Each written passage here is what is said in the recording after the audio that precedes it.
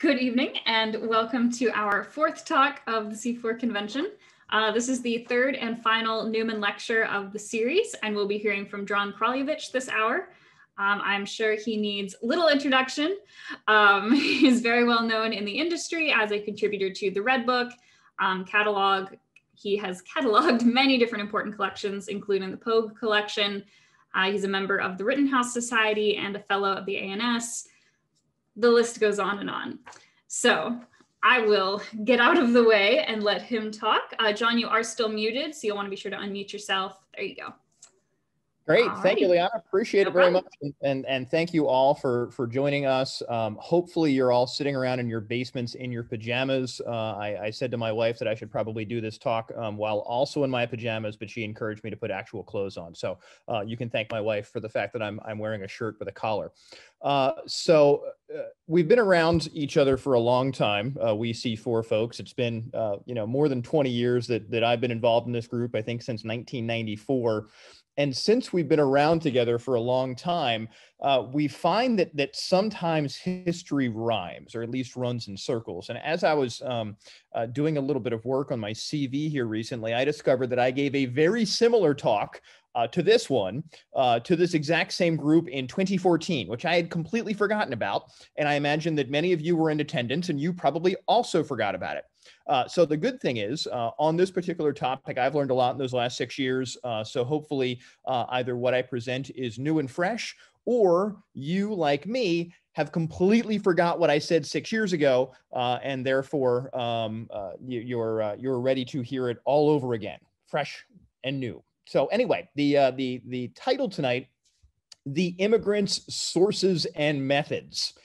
And so we're going to be talking about the coins that circulated in early America that were not from here. And as most of you probably know at this point, that was most of them. There were very, very few coins actually made in North America, really up until the first decade of the first United States Mint.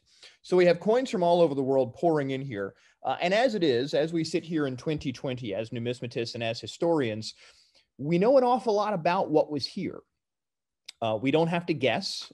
We are constantly surprised by new things that turn up because of new sources that are found or new ways to look at old sources. But we know a great deal about what was in the pockets of our colonial forefathers and foremothers, really going all the way back to the 16th century.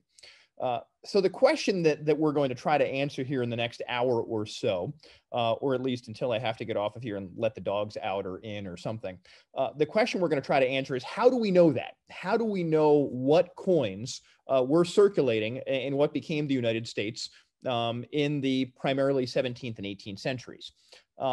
This is not a talk about those coins per se. That's a really big topic. And someday I'll actually write a book on that topic and catalog them and talk about the proportionality of them and where they circulated, and also remind people that colonial history is a very broad period of time. And the first people start turning up who weren't actually from here. In the 16th century, we have visitors here in the 1500s who left coins behind, and the colonial period, of course, stretches all the way up until the 1770s or 1780s, depending upon how you define it. I say 1784 because that's when we officially ended the Revolutionary War, but you can pick another date and your mileage may vary. So that's a very broad period of time, and not all of these coins were here in all of those eras. So let's not telescope it all into sort of one moment and call that moment colonial times, because that's a very, very long period of time. But anyway, this talk is not about the coins. It's about how we know what we know, about the sources and methods we can use to confirm what we think we know already and to discover new coins that maybe we want to incorporate into our collections as things that the colonists may have seen. So there are two basic kinds of evidence that we rely upon to figure out what coins were here in the, again, primarily 17th and 18th centuries. And those basic kinds of sources are physical and documentary.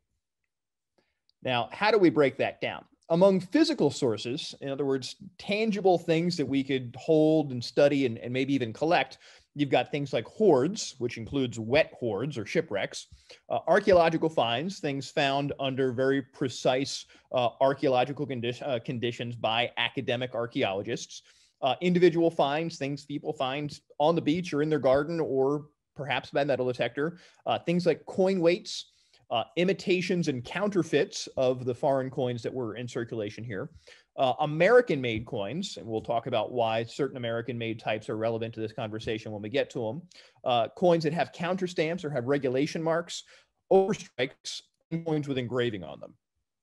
Among documentary kinds of information, we have things like laws. We have things like almanacs, which I know some of you already collect because occasionally you outbid me for them on eBay. Labels for coin scales, newspapers, literary sources, both fiction and nonfiction of the era have hints sometimes, manuscripts of all sorts, paper money, and even things like names on a map can help inform our information here. And I see a question blinking at me in the question and answer chat. We'll get to all that at the end, I think is probably the best way to do it. But if you do have a question, go ahead and plug it in there and then we'll cycle through and answer it.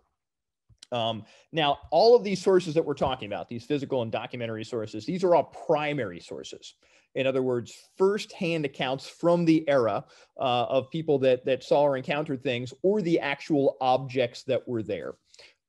These are not secondary sources. When I write an article in the Numismatist or Coin World or someplace else, that's a secondary source. This presentation is a secondary source. Some auction cataloger saying you should buy this coin because the colonists had one just like it, that's a secondary source.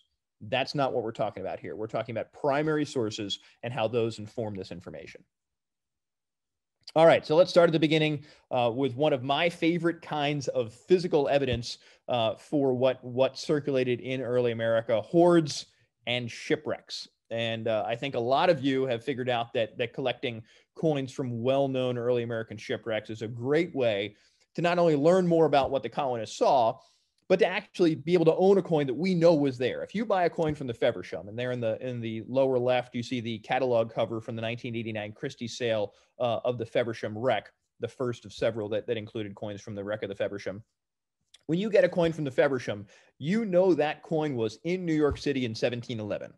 Sure, when it actually ended its journey off of Nova Scotia in a storm that year, it ended up being in Canadian waters. But when that ship took on those coins at the sub-treasury in New York, they pulled them right out of pocket change. So we know that every coin on that shipwreck was kicking around Lower Manhattan in 1711, which is great information. It gives us a very precise place. It gives us a very precise time. And the nice thing about shipwrecks, whether they're for-profit expeditions, which most of them are, the way the Canadians do it, they rent the site out to commercial wreck hunters, or if it's a more archaeological thing, they tend to very, very carefully document what came up. So if you look through that catalog and then subsequent Feversham catalogs, you're able to see not just what was circulating, but you see the proportions. If you see $1 lion and 10 8 reals, that's probably a pretty random selection. The one caveat I will give with Canadian shipwrecks in particular, base metal coins that are found on Canadian shipwrecks, things like the Feversham, things like the Tilbury, which sank in 1757, or the Auguste, which sank in 1761.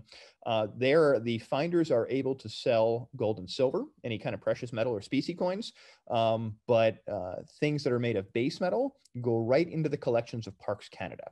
So if there were half pennies, if there were other kinds of base metal coinage found on those wrecks, those typically would not make it to the marketplace. They're not supposed to, at least, from Canadian wrecks. The Faithful Steward is a wreck that sank in American waters off of the Delaware River Inlet off the coast of what's today Lewis, Delaware. It's primarily known for yielding Irish halfpence, although some gold coins do come up also.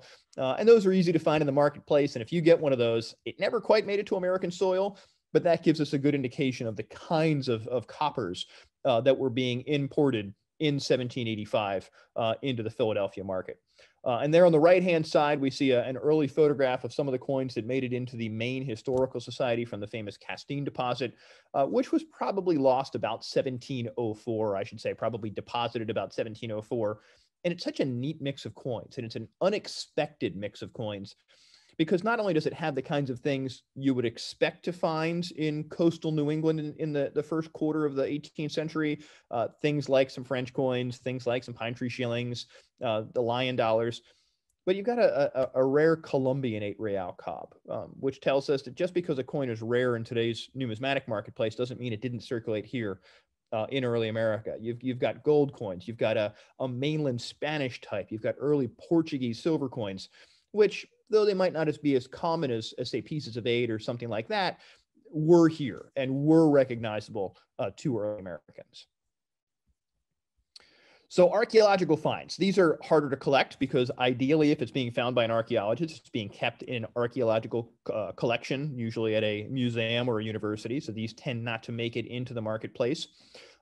This is a form of information, a source that is sometimes hard to get our arms around for 2 reasons. Archaeologists don't tend to publish in numismatic circles. We have to actually go bird dog this stuff where they publish it, which tends to be in archaeological circles.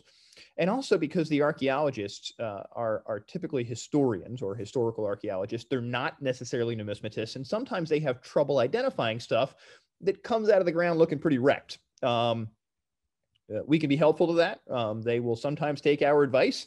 So if you ever have the opportunity to get in touch with a local archaeologist, if you were in an area that actually had digs of this era and want to lend your expertise, they'd certainly be glad to have it. But if you look through particularly older archaeological find reports, you often have things that are very vaguely attributed. So sometimes that's challenging if we're just doing our Google digging.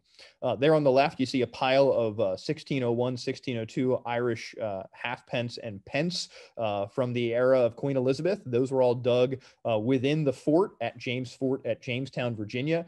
Those are currently on display at the Archaearium there at Jamestown. And on the right-hand side, there's something more unusual. It's a fairly commonplace Caribbean type. This was marked for Tobago in the first decade of the 19th century, counterstamped atop a circulating counterfeit 1749 sou mark, probably of Birmingham English manufacture.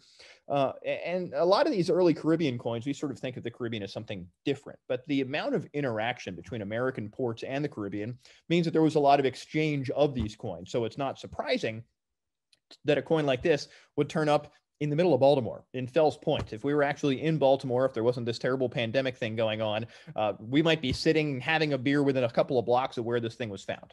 So I think that's a particularly interesting coin, not only because it's a Caribbean coin that might be unexpected to find here, but because I really wish we were all in Baltimore right now.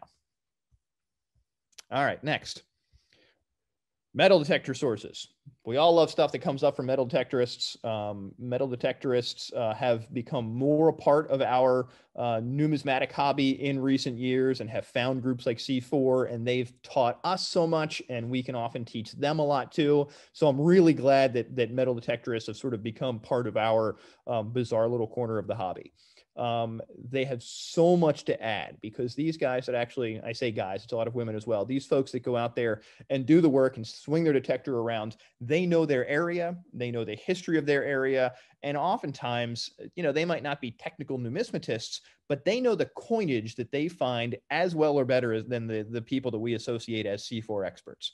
And they find some pretty surprising stuff sometimes. There at the bottom center is a coin from Naples when it was controlled by the emperor, the Holy Roman Emperor, the Spanish King Carlos V.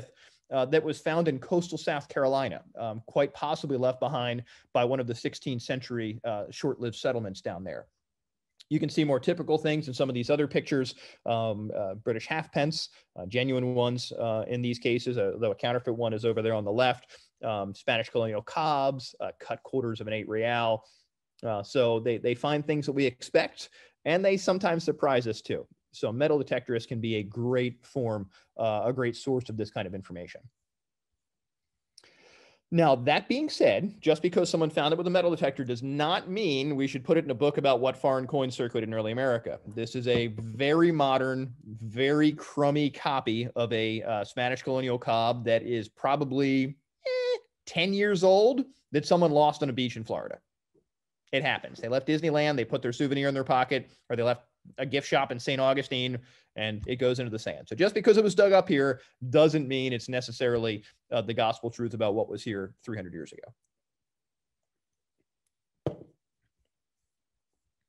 All right, and so sometimes you encounter things like this too. If you happen to be a visitor in the metal detector groups on Facebook, this coin was dug up in my backyard here in Northwest Montana.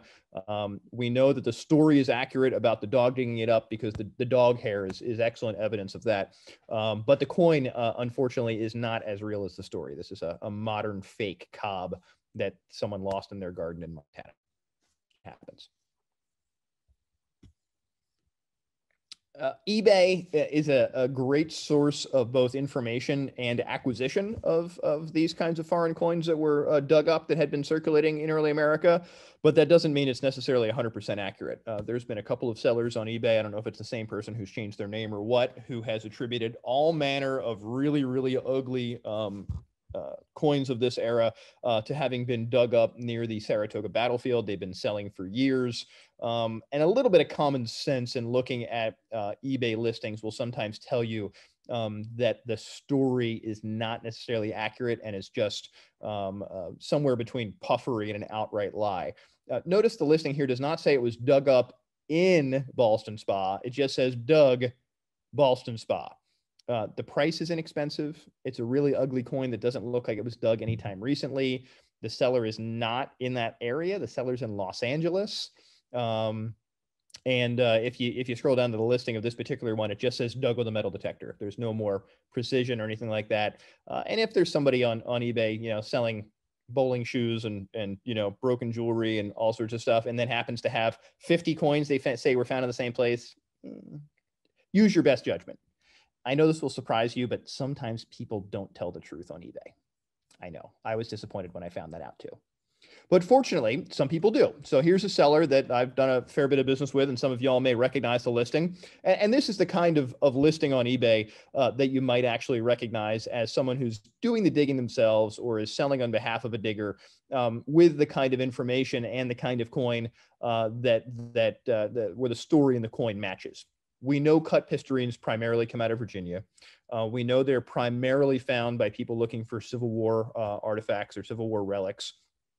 This particular seller says more or less where it was found without being too terribly precise. They point out that it was found on private property with permission, which is sort of an important thing that metal detectorists often say to show that they're an ethical hunter. And in this particular listing, I have no reason to doubt that this coin was found exactly where it was.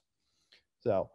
All right, Dennis has a comment here. A point of information, the coins found near Castine include one or two that were found in the 1860s, per the logbook at the Maine Historical Society. Noe had it right in his monograph. Yes, that's true. Sometimes with hoards, they scoop up a whole bunch of things and say everything was deposited at the same time, and you end up getting some trash with some treasure. So that's thank you for pointing that out, Dennis. That is entirely accurate.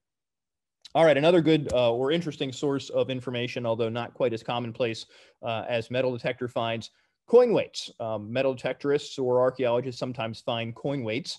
And the neat thing about finding a coin weight in the ground in America means that if the coin weight was in America, there's a pretty good chance that the coin that it aligns with was also used in America. So that's another form of evidence. You've got a coin weight there on the bottom that looks like it was photographed on someone's bath mat that was found in Virginia for a Spanish 8 real. I think it's an 8 real type.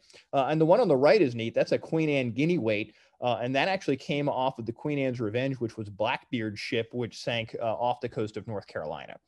So Blackbeard not only had a coin scale on board, but he was apparently weighing guineas there. All right, imitations and counterfeits. You can learn a lot about what was circulating from counterfeits. So counterfeiters, when you boil right down to it, they're business people. They're trying to make a living. Not in the most honest way, but they're trying to make a living. They're going to counterfeit things that are going to be familiar and will pass easily. They're not trying to counterfeit things that's going to make a merchant or a consumer in 1780 Philadelphia go, oh, look at this unusual thing. They want something that will blend right in. So that means they're going to counterfeit things that will be easily recognizable and not heavily scrutinized. So that means, say, at Mason's Mills, if they're making a George II counterfeit halfpenny, there's a fair number of George II counterfeit halfpennies still kicking around the Hudson River Valley in the late 1780s. That's good to know. That's good information. The Philadelphia Highway coin find cast halfpence, primarily William III, probably deposited in the first quarter of the 18th century, right near the Philadelphia waterfront. The fact that they were casting William III halfpence means they had William III halfpence to cast. So we know that those coins were kicking around Philadelphia 50 years before the Declaration of Independence. So that's very, very valuable information. All right, so at the jump, we teased that sometimes American-made coins betray the foreign coins that circulate alongside of them. If you look at the designs of a Connecticut or Vermont mailed bust left, a coin that was intended to blend into circulation, it might suggest to you that the folks that were going to be spending these things would be very familiar with George II halfpence. And it's also interesting that things like, say, a Vermont landscape was quickly abandoned, and these more, say, familiar types were chosen because they would just blend in easier. They would be easier to spend than something that looked exotic or different and potentially untrustworthy. This is one reason that we don't change our money much in the United States, whether it be paper money or coins, is because we know that people put their trust in the familiar. Here you have folks in Vermont and Connecticut basically acknowledging the fact that consumers and merchants were putting their trust in the familiar and copying the designs of a George II halfpenny. All right. One of the coolest forms of physical evidence of foreign coins in early America are the coins that wear where they've been like a steamer trunk with stickers on it. We know that little Colombian cob, it's I believe a one escudo if memory serves, there on the left-hand side. We know that was in Philadelphia. We know it crossed Philip Singh's desk. That's cool. We know precisely when and where, down to the address, that coin was at a pretty particular period of time. The brazier marked guinea there at center, we know that was on Maiden Lane in Lower Manhattan, probably about 1784. That's very precise. That's really great information. And there on the right-hand side, the Forbes partnership of silversmiths was active in New York the last 20 years and last 20 years of the 18th century and first 10 years of the 19th century. And there we see a 1790 transitional type Carlos IV 2 real that was there. With merchant countermarks, you're typically going to see merchant countermarks that date from the 1840s and 1850s when that kind of advertising was most common. Sometimes you'll see very, very worn out coins, which indicate that those coins had probably been kicking around here a while. But counterstamps, in terms of merchant counterstamps, are most useful to determine what coins were circulating in America in the 19th century. So they're of less use if we're talking strictly about the 18th or earlier centuries. With the regulated coins, they're neat because regulation pretty much died out in America before 1790. It really peaked in the 1780s, but was being used as a form of coinage manipulation, I guess you could call it, a form of increasing the ability of a coin to circulate as early as the 1760s. But still, that's a pretty narrow window. So when you get a regulated gold coin, or rarely a silver coin, it's probably in that era. Now, in terms of regulated silver, we know there were plug date reals, not marked, but plugged aboard the Feversham. So these are coins that were already being plugged and brought up to weight as early as 1711, and that phenomenon had probably been going on in New York and New England for decades at that time. But again, without the merchant countermarks that really allow us to nail it down. All right, so another kind of form of counterstamp is to counterstamp a coin with a whole nother set of dies. Those of you that know the kind of stuff that I like and collect know that I've been fond of overstrikes for a very long time. I think these are just neat as can be. These New Jerseys kind of sum up the attraction. 3 of them here on the far left, one that's struck over a Spanish two Maravetti. At center, you've got one struck over a cast counterfeit George II halfpenny. And there on the right-hand side, one that's struck over a French sol. New Jersey overstrikes run the gamut, all sorts of coins. The jersey on the left is, I believe, the lightest known New Jersey, and the one on the right is the heaviest known New Jersey. There are obviously certain varieties that come overstruck, but this tells us that all of these undertypes were kicking around at the time these coins were struck and in the place these coins were struck. So whether that be Newburgh or Rahway or wherever else, Morristown, wherever those New Jerseys were being struck at that time, we know that these kinds of foreign coppers were there at that moment. New Jerseys, of course, aren't the only kinds of overstrikes we have in the early American coin series. Vermont's come overstruck, oftentimes on Irish halfpence, often counterfeit Irish halfpence. The silver Getz pieces, the Getz half dollars, typically come overstruck on everything from a Germanic half dollar to a fou real. There's one in a French half écu. Don't sleep on coins where the foreign types are on top and the American coin is the host. That copper-looking 8 escudos piece on the right slightly postdates our time period, but serves to make an important point. That 8 escudo is a trial piece on top of a large cent. In this case, it's a classic head large cent, so 1808 to 1814 or thereabouts. So we know that 8 escudos, that counterfeit 8 escudos, is probably of American manufacture. The odds are much better that an American was making 8 escudos here. We know that was happening, as opposed to, say, some Colombian guy happened to have a U.S. large cent in his pocket. Not impossible, but unlikely. So this is also useful when you find a foreign coin on an early American host to know that particular set of dies is probably an American-made counterfeit. Engraved coins, we all love these things. It is often difficult to determine or differentiate between American and English engraving unless they really say so in a very precise way. This William III shilling that was engraved as a birth commemorative in Philadelphia in 1779. If it says Philly, odds are it was engraved here, not in London. And that's fascinating because you've got this worn out William III shilling that was still kicking around Philly in the era of the American Revolution. So that's a pretty special piece. That copper piece on the right-hand side came out of the Ford collection, American Congress, 1778. Obviously, engraved coins, you have to be able to recognize period engraving. There are plenty of things that were engraved later to make them seem cool, although that's a problem that more befalls coins of, say, the Civil War era. You see a fair number of fantasy engravings from that era. With these coins, things that we can definitively pin down as American engraving are pretty unusual. So if you see something like this, it's a nice thing to add to your collection. All right, paperwork. Maybe less exciting than coins. I don't know. I love this stuff. Maybe I'm the only one. Laws are a great form of documentary evidence. On the right-hand side, you've got the Second Congress in 1792 passing their act to regulate foreign coins, and they actually say which foreign coins they're regulating. They talk about the gold coins of France, Spain, and the dominions of Spain. If they're passing a law about it, that means that those coins were probably here. Laws generally treat problems that actually exist. But laws also talk about things like counterfeiting. If they're forbidding the counterfeiting of lion dollars in New York, they probably wouldn't pass that law unless there were lion dollars in New York. So sometimes you have to dig one step deeper, but laws can have some very good information about them.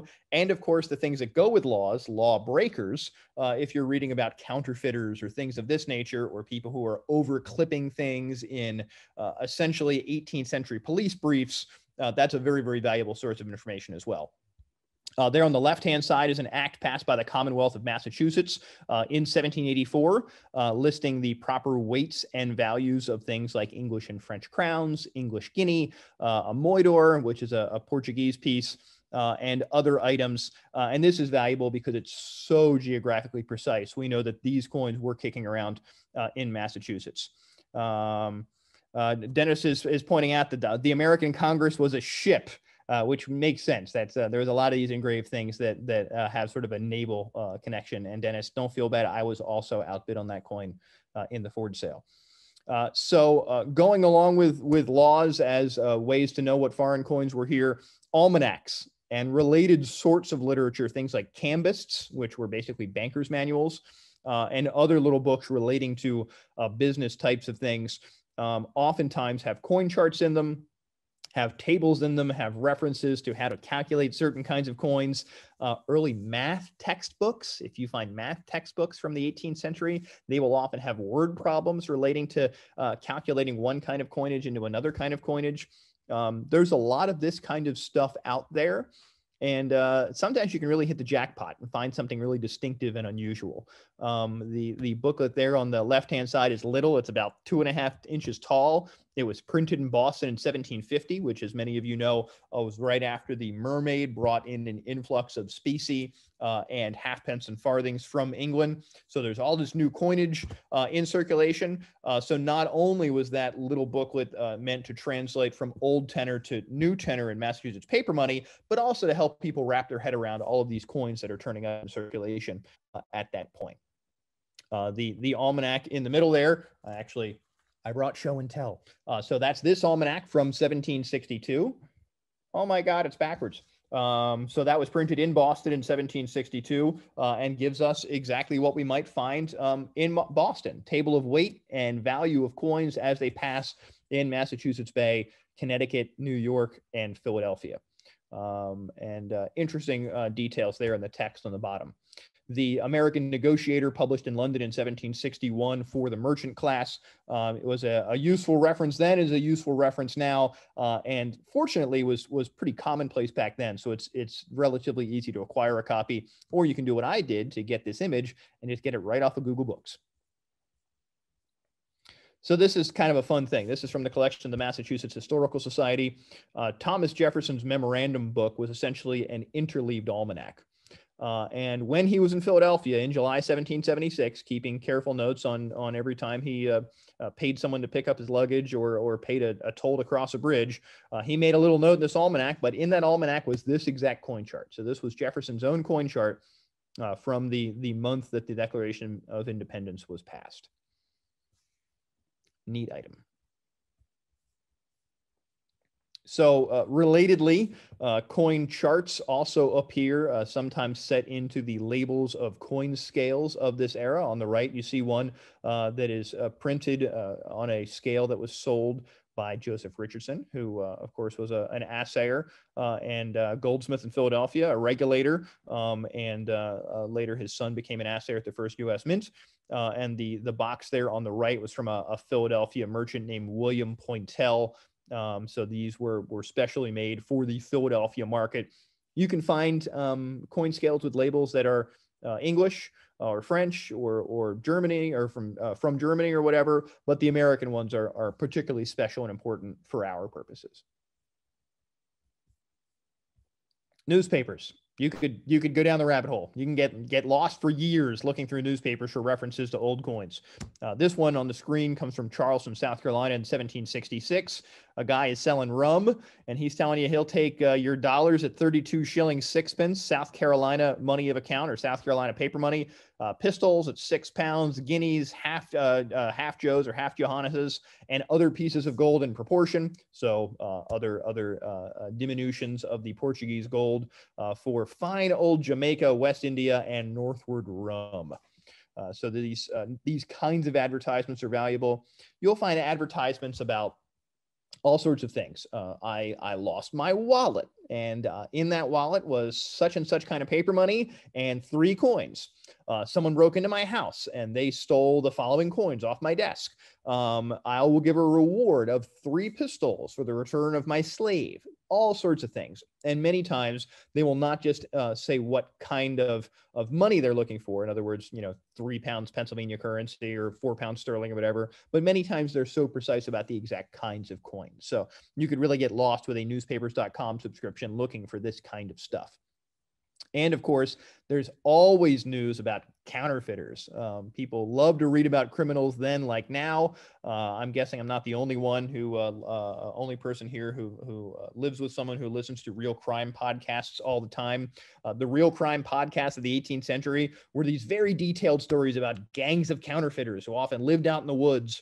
And this particular gang of counterfeiters, described in the Virginia Gazette from Williamsburg in June 1773, they were found at their shop with all manner of engraving tools, a large quantity of paper, and dies for guineas, half-joes, doubloons, dollars, and a large number of Virginia 5-pound bills. If you look at the work of Kenneth Scott, who published individual monographs on just about every colony, and then a broader book called Counterfeiting in Colonial America. He really does a good job.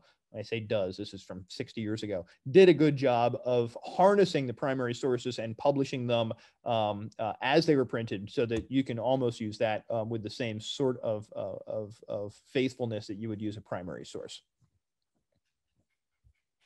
Literary sources. All kinds of books have references. Poetry has references to coins. Travel logs, all kinds of stuff.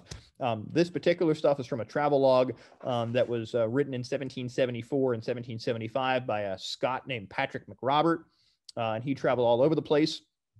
And the paragraph that I screenshot here in New York, he talked about the current coins here in gold are the Joe, the Moidor, and some guineas. Notice he talks about the Joe first and then some guineas, so we know some idea of proportionality there. He talks about what kind of silver there was, again, primarily Spanish colonial silver, but they also have some British shillings. So we know that they were much less common when he was in New York, despite the fact that there was British troops all over the place. Much less common than Spanish colonial silver. And he even put in a coin chart in his original reference that was retypeset when the book was published in the 1930s. Now, I love manuscript stuff. You could spend a lifetime hunting for this stuff, and I've been hunting for it for something close to 30 years at this point. You can get letters, you can get estate inventories, you can find letters from famous founders and expensive autographs and all this kind of stuff, and you can get receipts from absolute nobodies where they say they traded a side of mutton for 3 Joes or 4 British shillings or what have you. On the left-hand side here, we've got a receipt from a Continental Army camp in New York called Camp Pon-Pon in 1782. Received of Major William Alexander 20 silver dollars. So we know that those are probably 8 reals. One of my favorite pieces in my personal collection there in the lower right is a bill of exchange written in what they called Mississippi in August 1775. And from the county where it was made payable, we know this is actually along the Mississippi River in what's today Southern Illinois. There was no white people in Southern Illinois in 1775. I mean, this was the absolute middle of nowhere. But here we have a bill of exchange for 86 milled dollars. So pretty fascinating stuff, and very unusual to find something from that far in the hinterlands that actually identifies an exact kind of coin. So that makes this particular piece kind of special. Now, of course, you can collect this stuff and you can spend a lifetime looking at autograph sales and eBay and piles of old paper wherever you might find them. But you can also go right to the online archives of so many of our founders and do keyword searches and that sort of thing and find things as well. Here's a letter that George Washington wrote to Robert Morris, reporting in 1782 that the commissioners have returned returned me 8 1/4 doubloons, 5 moidors, 4 half joes, 21 English shillings, and 5 French guineas. I'm sorry, 21 English guineas and 5 French guineas, or French louis d'or, which I shall apply to the use of my family. So I will take that specie and stick it right in my pocket. Thanks very much. And this was not written in Washington's hand. This is actually in Tench Tillman's hand. He was serving as his aide de camp at that point. But it's pretty neat to imagine that pile of gold coins ending up right in Washington's hand and ending up right in his pocket. So that's a cool letter. And this particular letter is in the Library of Congress today. All right, how about paper money? Paper money makes references to foreign coins that circulated in early America. In Maryland in 1767, they actually illustrated Spanish type 8 reals on the very first dollar-denominated currency in America. Maryland was the first colony to switch over to dollars in 1767 and made subsequent issues in 1770 and 1774 that used those same kind of crude woodcuts. The interesting thing about the woodcuts is they actually depict Spanish mainland type 8 reals or some subsidiary thereof. In Virginia in 1775, they had a pistarine note. We know from archaeology, we know from metal detectorists how common the pistarine, the Spanish-style 2 real, and particularly its cut quarter and half fractions, how common those were in circulation. When Jefferson wrote his notes on coinage in 1784, he talked about the pistarine and said it's a coin perfectly familiar to us all. And when he conceived the idea of a dime, of a 1/10 dollar piece, he said that it would be easily accepted because it's just like a half pistarine. So in Virginia, it's probably no surprise that they actually issued a 1 shilling 3 pence, a 15-pence note, and defined it as a pistarine, which is a pretty cool note. It's not too hard to find. This particular one is signed by Edmund Randolph, who later served as Washington's Attorney General. But that's kind of the most classic of all of the early American foreign coin reference notes. Now, a little bit later, post-colonial, you get these fascinating script notes in places like Kentucky that actually depict a 1/4 cut of an 8 real. And the Ohio River Valley in post-colonial times in the first quarter of the 19th century, they called cut coins sharp money or sharp shins. And if you talk to metal detectorists who detect in places like Kentucky or in southern Ohio, or to a limited extent in Illinois, the Mississippi River Valley, or in Tennessee, they find a lot of cuts that were probably cut in this era, 1810, 1520, things of that nature. So it's no great surprise that this Bank of Kentucky note from 1820 actually depicted not a 25-cent coin, not a bust quarter, not a 2 real coin, but a cut 1/4 8 real, because that was the typical small change money of the Ohio River Valley in that era. All right, I promised you place names were relevant. Believe it or not, there is a mountain in New Hampshire called Pistarine Mountain. Ask Dave Bowers, he loves this. Pistarine Mountain was apparently named for some reason after pistarines. I have no idea the exact etymology, but what does it tell us?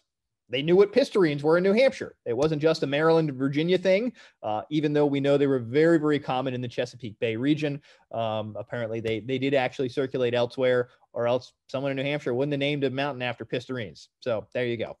New Hampshire also has an island called Stamp Act Island. So they were in the mood of naming things in the 18th century after things that you and I like to talk about and collect nowadays. All right, so we've talked about sources. How about some methodology? Newspapers are interesting because newspapers are in many ways both a primary source and a secondary source. Colonial newspapers printed a lot of hearsay, gossip, downright falsehoods. They recycled stories from elsewhere that, they would subscribe to newspapers from far away, and they would cut an article out and run it just like it was local. So you end up with things like on the left from 1876, a newspaper article about a 1710 Mexican coin found in the middle of a piece of rock found in the bottom of the Rio Grande.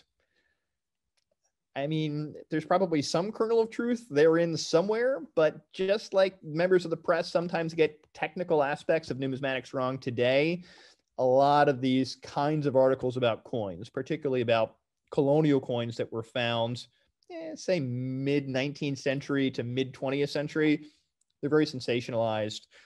They're not written from a knowledgeable numismatic point of view. You kind of have to read between the lines and figure out what's fact and what's fiction, that sort of thing. So you can contrast that with an article by an Associated Press writer from 1987 recounting a news conference held by an archaeologist who found a very early Spanish copper coin at a site associated with Hernando de Soto near Tallahassee. I would take that as gospel truth. I mean, that's as good as a primary source. That's as good as an archaeological report. And if nothing else, it gives you a reference so you can maybe go find the archaeological report, find out what other coins were found, this sort of thing. Just because it was written by an Associated Press writer doesn't necessarily mean that it's perfect, but it's a pretty good source. So you can use newspapers not only from colonial times, but also from the 19th century, recounting things that were found or dug up or dug on a farm or something like that in that era. And you can use more modern newspapers as well. So this is an important thing to remember also. The best evidence for low value coins, small change coins, is usually from those coins themselves that were lost, that fell out of someone's pocket and are found either by metal detectorists or archaeology. the best evidence for higher value coins is usually documentary. We know a lot more about the circulation of half Joes and 8 escudos from things printed on paper than from finding big piles of half Joes dug in the dirt somewhere. Typically, we didn't lose those and not go find them. And it's important to know that rich people leave paper trails, merchants leave paper, founders leave paper, famous political or military or economic figures leave paper trails. Poor people don't. They weren't leaving big piles of letters that end up in the Library of Congress. So we often have to determine what was used by lower economic classes, working class people, poor people, enslaved people, by archaeology, by lost and found, by trash pits and privies and things of that nature. So I've found a lot of source material in the last 30 years. I've been screwing around with this particular subset of coins. I always find new stuff. When I was putting together this talk, I just went digging around the internet looking for things I'd never found before. Whether you're looking for posts on Facebook by metal detectorists or videos on YouTube of guys actually digging stuff up, be a little careful. Some people do plant coins just to increase their YouTube views. But whatever you're looking for, whether it's paper trails or physical coins, there's so much stuff out there to discover. So just get to work, go looking, grab a metal detector yourself and start swinging it around. Go through Google Books, go through eBay looking for old paperwork. You would be shocked at what you'd found. And, maybe you'll beat me and publish your book before I do, because I've been working on mine for 20 years and it isn't done yet. So there you go. So I look forward to hearing your questions. I look forward to you each finding new information that I've never seen before. It is always exciting to find a new type of foreign coin that we never knew was here, that we know because of some metal detector find or obscure piece of paperwork or something else. So there's a real joy of discovery in this particular topic. And that's all I've got for you at this moment. If you all want to ask me questions, however you want to do it, I am here to serve. Just let me know what you want to know. Okay, well, you can go ahead and stop your screen share. And then for the audience members, you can send them in with the Q&A text chat at the button below, or you can click on the raise hand button and then I will let you speak so you can actually have a conversation with John Kraljevich. There we go. Okay, so let's see. We have a comment from Jim Rosen in the Q&A. Pistarine Mountain in New Hampshire was given its name because it was sold for a pistarine. There you go. Cheap real estate. Thanks, Jim. And yep. Hi, I miss you. Okay. What else? Let's see, that's the only one up there right now. So go ahead and type things in the Q&A if you have them, or just raise your hand and I will let you speak. We can do it multiple ways. If you do want to be anonymous, then you can check the anonymous button in the text Q&A. Come on, anonymous. We all know each other. We're all old friends here. Anonymous, nothing. Come on. Letting you people see my basement come on. There was a comment in the Q&A from Jeff Rock saying that you win for the best background on a Zoom talk. So you're just jealous of my blunderbuss. That's what that is. You just and lots of okay. Well, while we're waiting for other questions to come in, my question would be, how did you first get started in this topic? Actually, because I was a broke kid playing in a junk box in 1989. I can tell you down to the moment. In 1989, I was a page at the A&A convention. I was 11, and I cleaned a whole bunch of cases for a European dealer, and they said, look, we can give you a tip, or you can go grab a coin out of our junk box. And being a coin dork, I said, I'll take the junk box, please. And I found a real beat up 1 real in there, a 1782 1 real that I still own, Carlos III. And realizing this coin that was worth $5 or $10 could very well have circulated in early America inspired me. I built exhibits around it. I did my first exhibit on this topic in, I think, 1990 or 1991. And I've been collecting this particular topic and teaching on it ever since. So the neat thing about this stuff is, if you want to collect colonials and you want to collect nice Vermont coppers or nice Fujios, they're expensive. Let's be honest. And it's tough to get a very broad collection of red book type colonial material unless you've got a pretty good amount of money. But if you want to collect Spanish colonial stuff or English halfpence or French stuff, there's a lot of bang for the buck. You can get a lot of these coins for $50, $100. I mean, if you want to get into gold, it gets a little more expensive.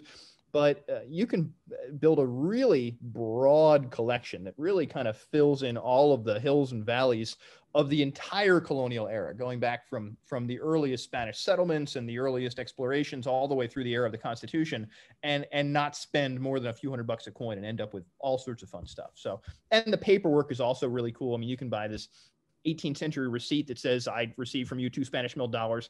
There's stuff like that on eBay for 20, 30, $50 all the time. So it takes more time to find it than money to pay for it, which makes the thrill of the hunt that much more. Mm-hmm. Okay, then we do have a hand up. Jack, you can now talk. If you go to the lower left-hand corner of your screen, there's a little microphone button. There you go. I think I am unmuted now. Can you hear me? Yes. Go ahead. Hey, John, I'm sure I heard this talk when you gave it 6 years ago, but I learned more stuff today, so thank you very much. Of course. Thanks for coming. My question is, are all those books behind you numismatic books? More or less. And there's more that you can't see. I mean, there's some regular old history books there, but they, if they're in this room, they've got at least some kind of numismatic connection. But you know me well enough to know that I can find a numismatic connection in just about anything. So, but yeah, they're pretty much all coin books. There's a lot of them. I saw that. I'm jealous, very jealous. Well, come to South Carolina, and when the pandemic's over, come visit, and I'll let you poke around. I will. You're invited. Come on down. Thank you. Alrighty. Then if anyone else has a question, feel free to raise your hand, or we have one in the Q&A. Q&A. He's asking about later 19th century coin chart manuals.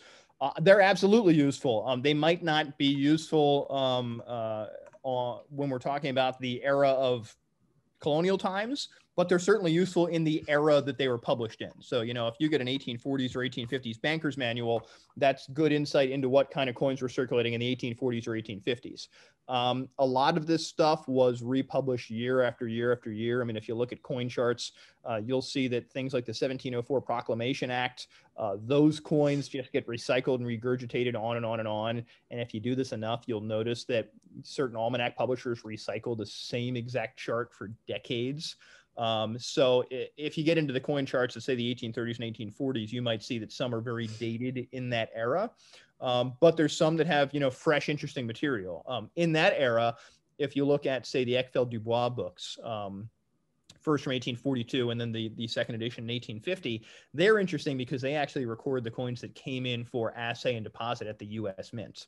And a lot of those coins are quite old at that time. In fact, one of the brazier doubloons that came into the mint cabinet walked into the mint in a deposit. So those are interesting because when you find a brazier doubloon in the sewer, you might well try to deposit it as bullion. So you actually have some things that are found as single finds or hoard things that show up at the mint in that era, but really sort of tell more about an earlier time. So I absolutely think those later charts are relevant. Okay. What else? Let's see. That's the only one there for right now. So go ahead. Oh, there's another number popped up. Let's see. Ray, I miss you terribly. I wish we were all in Baltimore right now. And I hope that Eric and I will be back at a future summer seminar. And you better believe that if we're back, we'll both be talking on this topic because Eric and I both love this stuff. So absolutely. Okay. From Jay Knipe, what about merchants' accounts books showing coins in trade? Helps place a coin and its value in actual commerce. Absolutely. A lot of those kinds of account books tend to list money of account. So when it says, I sold a beer for a shilling, they're talking about a Massachusetts shilling as opposed to the coin a shilling. So it's unusual to find those kinds of account books that actually record precise coin types, but sometimes they do. And when they do, they're absolutely an important kind of evidence. Absolutely. So Mark's got a question also. What is the most widely believed numismatic myth from this era that I'd love to thoroughly debunk? One I can come up with is a lot of old auction catalogs included Hessian coins and said these were the coins that were, the Hessian blood money. They were used to pay Hessian soldiers. No, they weren't. No, they weren't. Absolutely not. We have there's all sorts of campsites where Hessians were serving alongside of British troops, and there's never been a Hessian coin come out of any of them. Which isn't to say German coins weren't here. I mean, there was a very large German population in Pennsylvania. German coins do turn up, but that particular one about blood money thalers, I'll believe it when I see it. So that's one numismatic myth. And also there's an idea that there were English coins in English colonies and French coins in French colonies. English coins, aside from coppers, weren't that commonplace here. I mean, you saw in McRoberts' letters from 1774 and 1775, Spanish silver was vastly more common than English silver. There was very, very little. And that was a purposeful byproduct of mercantilism, whereby the English coins were really intended to stay in England, and the Spanish coins that got here really came from trade with the Caribbean more than anything else. So I'd like to see that debunked as well. The English coins were not that common aside from coppers. You mentioned documents addressing where and when 8 reals were quartered. What is earlier evidence of this? Well, I mean, the cut coins from the 18th century tended to be pistarines. They were thin, they were light, and they turn up absolutely everywhere. We've got letters from Braddock in 1755, where he orders a large amount of pistarines as part of his efforts during what we call the French and Indian War, where he actually talks about the fact that they were easy to fraction out. In terms of large 8 reals cut into quarters, that's actually kind of another myth. That was not, by and large, an 18th century phenomenon. That was much more common in the 19th century than it was the 18th century. But that being said, we do find, say, cut quartered pillar 8 reals. We do find those in Virginia archaeological sites. They do turn up in New England to a smaller extent, Pennsylvania to a smaller extent. But that evidence of things like cut pillar dollars is more physical than documentary. Bob, I hope I see you soon too. I appreciate you being here as always, and hopefully we can all get together before too terribly long. This is too long without a coin show and too long without seeing all your faces. It's been a difficult year for sure. All right. Okay. Oh, there we go. We got one from Jack. Do you think whoever made the Treaty of Paris medal also did some of the continental dollars? Now you're just trying to get me in trouble. That is well beyond the realm of this particular talk. But yes, I do think, here's the thing. I would love to compare the collars on those pieces on the Bet 614 to the what we used to call continental dollars. I would bet the collar die is the same. I've never sat down with 2 of them in my hand and spun them around. I mean, heck, when was the last time any of us saw a raw continental dollar at this point anyway? It's not much use in a slab. I would assume that they were probably made by the same people, but it is interesting that the dies are not married or linked. But yes, my assumption would be that they probably came out of the same shop. Yeah. And that would not be that hard to prove or disprove. Just again, using the edge collars in particular. Okay, we got a couple hands up. First up, we have Dennis, and I'm not even going to try your last name. I'll say it very wrong. Come on, Dennis, Dennis, what's up? On the lower left-hand corner of your screen, you have a little microphone button. You'll want to click that to unmute yourself so we can hear you. Okay. Well, John, I happened to visit the British Museum a few years ago. And as you know, nothing is slabbed. I had my cotton gloves on. Nice, all right. I had 3 continental dollars in my hand with exactly, along with the other piece. Yes, Bet 614. Yeah, the Felicia, I have to think what it is, but yep. So I had them all in my hand. I did exactly that, and I couldn't convince myself they were the same. All right, well, it isn't the same, but I couldn't convince myself they were. Well, and the Bet 614 in the British Museum is fabulous condition too. So if that one didn't convince you, probably the scruffy ones that we sometimes see at auction wouldn't convince you either. Yeah, but like I said, I just wasn't convinced. It's not definitive, but I just wasn't convinced. Right. Yeah. So we might have to study more of them, but no, I appreciate that. And Jeff, yes, the same shop in England, Mr. Smiley Winky Face. Is there one place or places that summarizes metal detector and ground finds in North America or a database? No. I started that book 15 years ago doing exactly that. My goal with the book was twofold: to catalog all the various things that were found here. But I ended up getting overwhelmed by information because there's so much. I mean, every time you find one archaeological dig report, you end up looking the bibliography and finding 50 more. And it's like, at some point I have to, sleep or go to work. So there's not a database. I've been keeping one in sort of a disorganized way myself for years and years and years. Ideally, I'd like to publish it somewhere.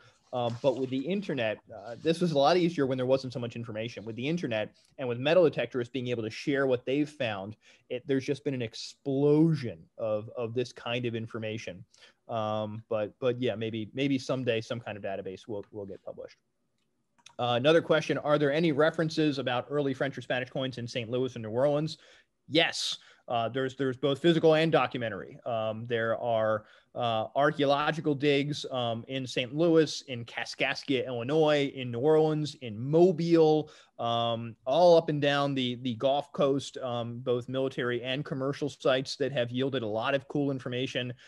They found things that we might expect, things like 1721 and 1722 9 deniers that are listed in the Red Book, things like 1720 souls, things like the 1717 pieces. But there's also a lot of good documentary evidence. In St. Louis, that evidence, the documentary stuff tends to be 19th century, tends to be first quarter of the 19th century when St. Louis really started to blow up. The New Orleans stuff, there's a ton of it.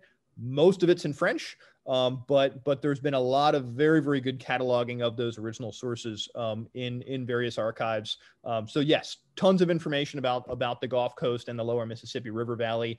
And it's interesting the extent to which that is much different, with a much more French feel, with many more French coins, but also the same. There's also the stuff we would see from the Caribbean. I mean, New Orleans was essentially a Caribbean port in many ways. Still the preponderance of Spanish colonial silver. So it was very much American, but also very, very much French. And interestingly, if you look at the Planters Bank countermarked cut 8 reals that were probably made around 1811 to 1815, most of those are on Mexican Revolutionary or War of Independence cut 8 reals that apparently, because they were cast or crummy looking, were inexpensive to import to New Orleans. Of course, New Orleans was funding a lot of that effort on behalf of the Mexican rebels, but that's the primary undertype for those Planters Bank pieces. So that's another interesting source from New Orleans, just albeit a slightly later era. Okay, and then we do have one more hand up. So Wayne Shelby, you can now unmute yourself. There's a microphone in the lower left-hand corner. Wayne, you know more about what foreign coins are found in the dirt in New Jersey than anybody else alive. So I should be the one asking you questions. How you doing, JK? Enjoyed your talk. I just wanted to mention that Eastern Shore, Virginia, and the South, you get all the Pistarines. That's right. Yep. And I did a count on everything in South Jersey that I've found. I don't know how many Spanish pieces I've found. I think I have my last article, 117 Spanish pieces. Wow. Now, out of those, only 10% are Pistarines. Interesting. Yeah, it's a much more Caribbean phenomenon, and I'd be hard pressed to explain why. But yeah, that's true. I mean, South Jersey was a much more Philadelphia related economy, and you get down into Maryland and Virginia and it's like all Pistarines all the time. And cut, forget it. I mean, out of those 117, one regal cut piece. Really? That is interesting. Yeah, that's much different than the Chesapeake or further west. I mean, further west, we can kind of understand it. These river towns were trafficking in large volumes of large coins. And in order to get small change for the little towns along the river, the only way they were going to get them was to cut up the big coins, because nobody was shipping, bunches of 1 reals or bunches of 2 reals that far away. But it is interesting that there are so few cut pieces in places like South Jersey and Philadelphia, whereas there's so many in Virginia and Maryland. It's an unusual phenomenon. But I have cut 8 reals. I never found a regal 8 real, right? Yeah. I have 9 or 10 pieces that are cut that are counterfeit that were plated. So I don't know if they used them or tossed them. And they could be either. I mean, we certainly see cut counterfeits that were cut up to literally throw out. But I think that people may well have cut them just to get rid of them too, and make them small change. Interesting stuff. You got to put all that in a book too, man. The articles are great. We want a book. Yeah, well, maybe we'll both work on it. We'll have it out by 2050. Yeah, that's probably about right. That's about the timing I'm working on too. Awesome. Nice to hear your voice. All righty. Thank you, Wayne. Here we go. Let's see. Okay, I think that was the last hand we had up, and we don't have anything else in the Q&A. Awesome. So I believe that wraps us up. Thank you very much, John, for taking the time to give your presentation. It was very informative. And thank you, everyone who has tuned in. We hope to see you again tomorrow. We'll be starting at 2 p.m. Eastern tomorrow, kicking things off with Jim Glickman with Colonial 101. So a bit more of an introduction, that one. So I think that wraps us up for tonight, and hope to see you all tomorrow. Thank you for moderating. Thanks for coming, y'all. Bye. Bye-bye.